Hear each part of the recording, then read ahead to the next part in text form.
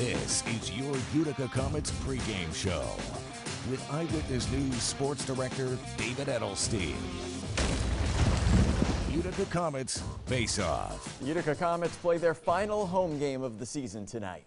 Good evening, I'm David Edelstein, and welcome again to Comets Faceoff. It's not just the final home game of the year, but also the final Utica Comets home game as the Vancouver Canucks affiliate. It's the Rochester Americans who are in the city tonight, and finally some fresh faces after Utica played the Syracuse Crunch for the 5th of 5 games in a row on Wednesday. Also the 14th and final time this season that those two teams faced off. We've seen a lot of high-scoring games this year, especially against Syracuse. Wednesday, there was no score heading into the third period, though, and there, Nolan Stevens opens scoring 5 minutes into the third frame with a feed from Lucas Yasik, who's on a 6-game point streak. 10 minutes later, Syracuse pulls goalie Spencer Martin, who had 28 saves, trying to tie the game, but turned around and Nikita Alexandrov gets the empty netter, his third goal in his first 4 AHL games. And Comets goalie Joel Hofer had an assist credited to him on that. Then back to the 5-on-5 a minute and a half later, and Stevens is waiting. He's going in toward the net, and he gets the puck on the wraparound and puts it in the corner. 3-0 Comets, that's the final score. Hofer also had 26 saves in the shutout. The Comets end the season series with the Crunch 7-7, but Syracuse gets 16 points off the series with 2 overtime losses.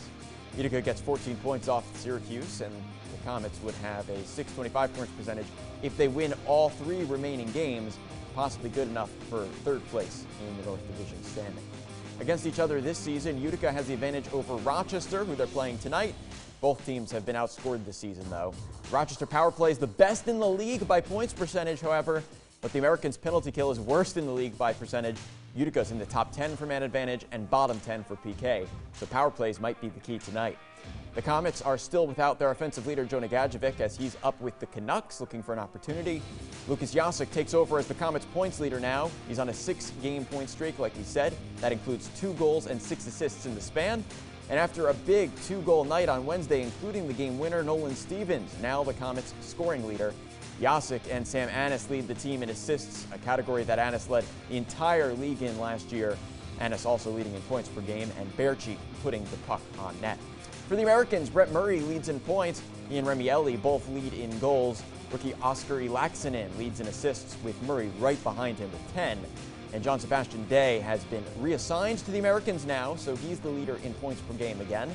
Michael Mersch leads in shots. So we're looking forward to seeing those names in action tonight.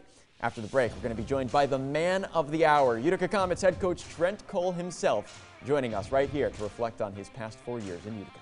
Stay tuned.